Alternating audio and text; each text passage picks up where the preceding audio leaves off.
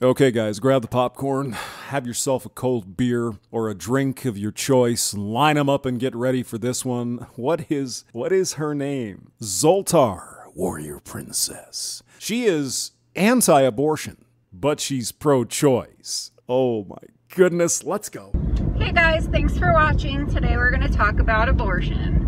I am totally anti-abortion, believe it or not. Wow. I totally am, but I'm still pro-choice. Yeah, well, I am too. I am fully pro-choice before the woman gets pregnant. And I'm also pro-choice after she gets pregnant, and the father should be able to opt out.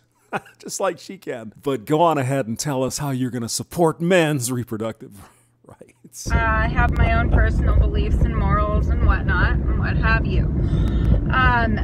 But I also realize that other people don't have the same morals as me. And I also realize that people have the same free will that I do. And I also know better than to try to force other people into my point of view or my way of thinking. People have their own free will, except if you're pre-born. Oh, then you'd have no say in it. I believe these new bills being passed by the Republican states are absolute fucking bullshit. You go, girl. You tell us what you really think. Don't hold back. Just let it out. Bullshit. They want to jail doctors. They want to jail women. Untrue. Criminal penalties would be for the doctor only, not the woman getting the abortion. But nice try. Want to give women who abort their rapist's baby more time in prison than the rapist would get. You know, if a woman is raped, and it's a horrible, unfortunate situation, it's traumatic, very emotional, very delicate thing to deal with. How that can be dealt with, however, is called the morning after pill. It's probably available at the hospital, in the intensive care unit, or wherever women go to get treated for their assault and get the rape kit. They could probably ask one of the nurses, "Excuse me, could I get the morning after pill, please? I don't want to have a baby." There are other options for that particular corner case, Zoltar. I mean, come on. It's absolute freaking boulder dash. It's like, I can't even think of a good word. Oh, I like bullshit. That's usually pretty good. Honestly, boondoggle is what it is. Yeah, it makes me sick. It really does. All these pro-life, like, oh yeah, we just care so much about this baby, and or like even though it's like legitimately a clump of cells, and people are like all over Twitter showing me pictures of dead babies. Why are you afraid to look at a sonogram of a baby inside of a womb? Why would that be a problem? It's not really a baby. It's just a reflection of sound waves from a lump of cells inside the woman. Stuff, and it's like, first of all, nobody's aborting babies that far along. Do you pay attention to the news that in New York you can now abort a baby up until it is being born? Oh, you missed that. You didn't hear that. Like, they're aborting fucking embryos and zygotes. Did you hear about the bill in Virginia that would have essentially done the same thing? You haven't heard that? Okay. It's just really frustrating to me, to be honest, because this is just a siege on women's rights. What about men's rights? Do we have any say in this? Oh, no, of course not. No, equality for everybody except men, and especially when it comes to babies. It is. It absolutely is about controlling women. These bills are written by men, and they are, like, there are some women in the patriarchy. The patriarchy isn't just men. Is this internalized misogyny is what you're getting at? Just like a man can be a feminist, a woman can be a part of the patriarchy. No real man is a feminist. Honestly, that's what we're socialized to do. That's what we are socialized to be. Society. Blame society. I can't blame myself for making decisions in my own life. Oh no. No. I've got to go along with what the society believes I should do. You know, you're right. Society believes men should have no say in the birth of his child. I don't agree with that. So I'm with you on this whole society thing. So it's not really that surprising that You know, the governor, Kay Ivey, is making, pass that bill. You know, it's like, okay, how do you feel, honey? You feel like you're accepted by your male counterparts? She is the duly elected governor of the state of Alabama.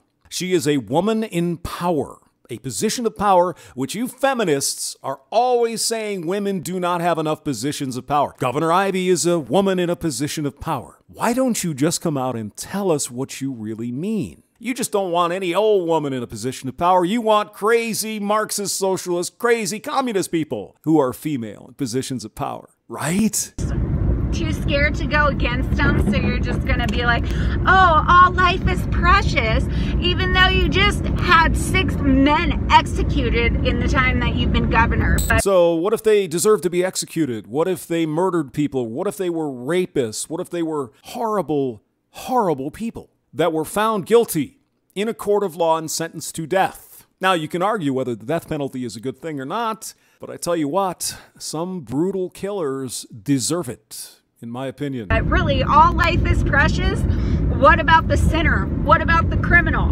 All life is precious? Bullshit. You're a hypocrite. What has the zygote lump of cells amoeba done to deserve to be murdered? I'm just curious. How do you compare that to a cold-blooded killer who gets the death penalty under our law and a developing child that has done nothing? You're a disgrace to women everywhere. Except inconvenience the mother, which is 99% of abortions. But go on ahead, Zoltar. Tell us what you think. And nobody likes you, and I bet your grandkids are extremely disappointed, but they'll never tell you that, Kay Ivey, because they want your money. Aren't you making a lot of assumptions here? Aren't you? Kay Ivey has a bunch of money. How do you know that?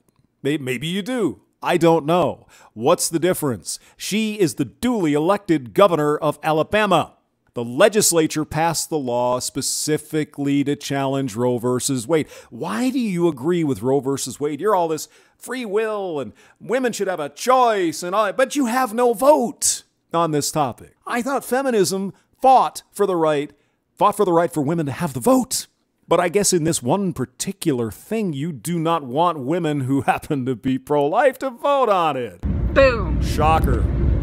I digress.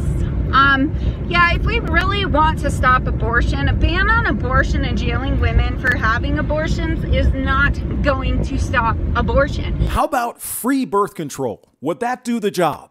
Here's your free birth control. Here's your free RU-486. Here's your free diagrams or diaphragms, your IUDs, your patches, and all this other shit. But abortion only in rape and incest cases and life of the mother. Well, would you go for that?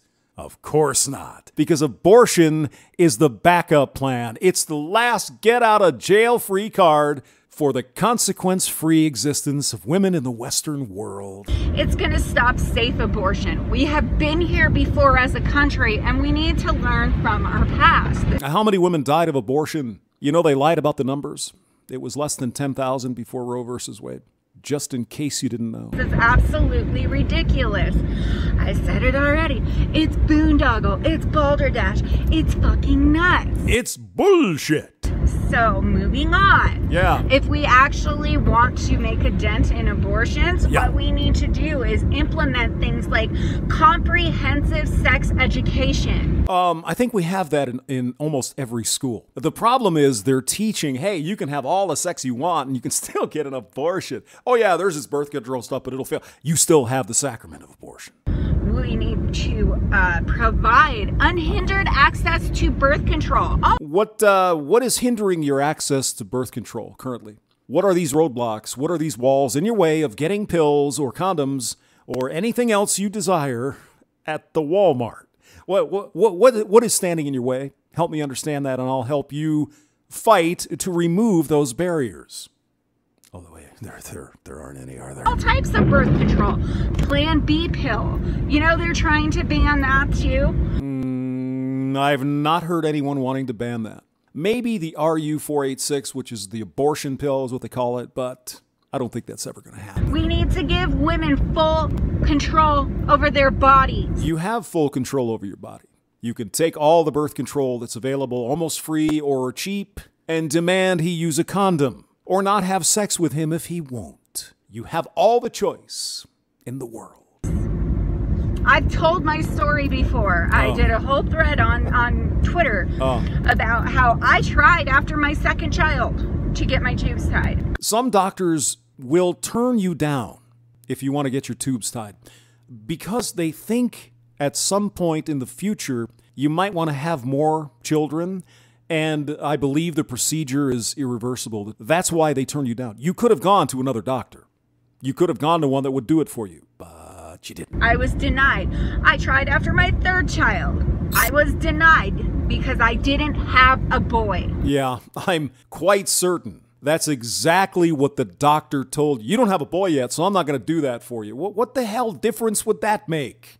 If you don't, this is not like the royal family. We have to have an heir. I mean, what the hell kind of bullshit are you making up here, woman? Finally, after my fourth child, they relented and finally allowed me to have control over my own fucking body. So you got your tubes tied after 4 children. Okay. You know, the same thing that happened to me happens to women everywhere. They're stuck in abusive situations where their husbands know that with every child they get more and more stuck. My ex would sabotage my birth control. He would force himself upon me if I tried to say no. In other words, your ex-husband raped you. That is a horrible thing. Did you call the police and have him arrested for rape? Oh, you didn't. I was stuck. I didn't know my worth.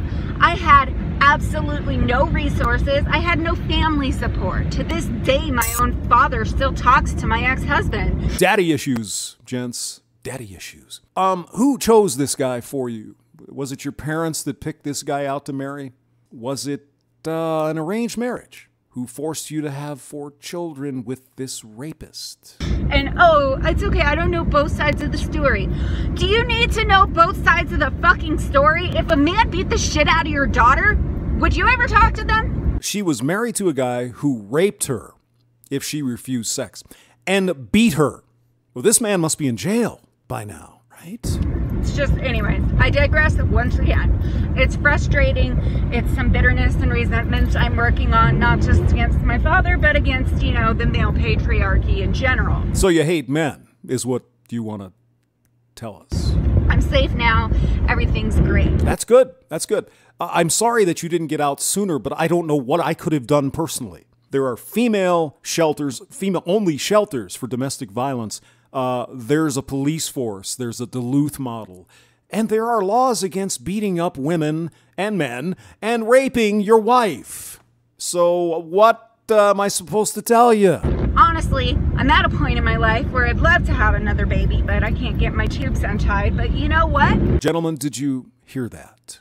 Doctors will sometimes refuse to have women's tubes tied because they might change their mind later, and it's irreversible. Listen again. Where I'd love to have another baby, but I can't get my tubes untied. But you know what? That's okay, because that is my choice. Do you think perhaps your doctor decided not to get your tubes tied after 2 babies or whatever because he or she thought you might change your mind, and now you have, Zoltar? That was my choice, and I lived with it. I just can't help but wonder where me and my 2 other children would be had I been able to have control over my body. You did have control over your body. You had birth control. You had everything else except the tubaligation. You had an abusive husband who raped you when you turned him down for sex. He beat you up. And yet, this evil son of a bitch, who likely isn't in jail, still has a relationship with your parents. They say there's 2 sides to every story. There's actually 3. There's your side, there's his side, and the truth. I wonder what really happened. Link is below. James Maxwell, thank you for listening.